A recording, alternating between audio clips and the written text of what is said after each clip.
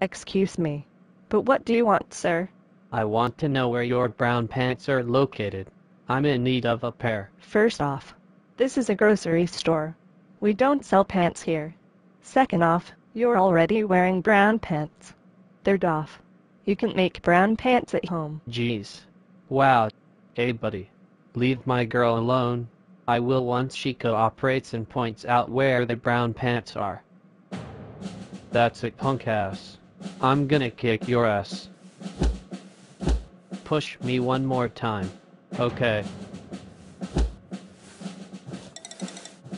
Stop that.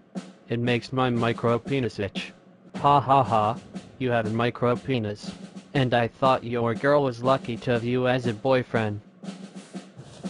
Look, I don't want any more problems with you.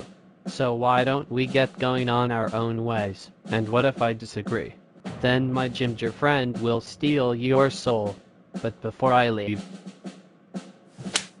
Fuck you, jackass. On second thought, sweetie, I don't think I should apply here. Trust me.